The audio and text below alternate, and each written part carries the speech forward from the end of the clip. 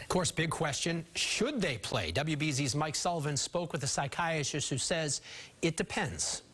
It's the hit that stunned the sports world, left the NFL at a standstill, left players grasping for answers. We have to protect people as people, and then, the performance aspect comes later. Damar Hamlin is still fighting for his life. The Bills' safety collapsed in the field Monday night following a hit. The situation forced the game to be suspended and players to be visibly emotional. It's not a trophy, it's not the check.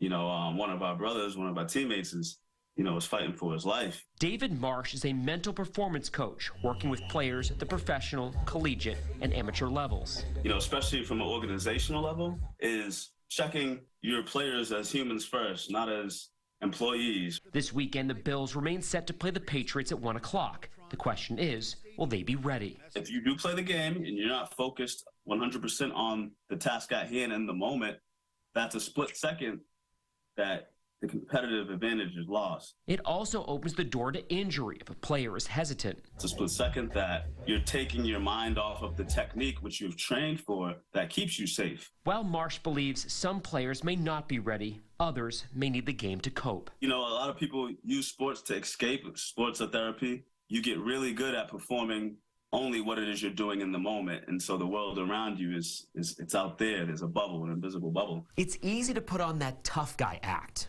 Pretend like you're unbreakable. But on Monday, we saw vulnerability. It's important, we're people. We have to be healthy. We have to let things out of the small space that is our head. He would suggest organizations check in with each player individually. Really getting a good pulse on each individual's social, emotional status situation. To see if they are ready to hit the field by Sunday. In Boston, I'm Mike Sullivan, WBZ News.